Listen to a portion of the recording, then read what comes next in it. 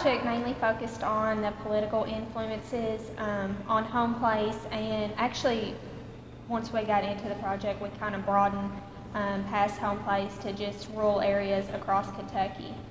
And the way we approached it was kind of comparing the historical influences to today's influences.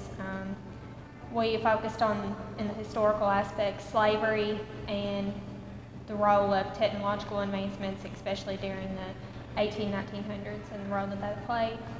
We had an interview with Asa Swan where we learned more about the modern day, like how today's political figures play a role, and we learned about the tobacco buyout and how that plays a role with what farmers around here can and give money to grow.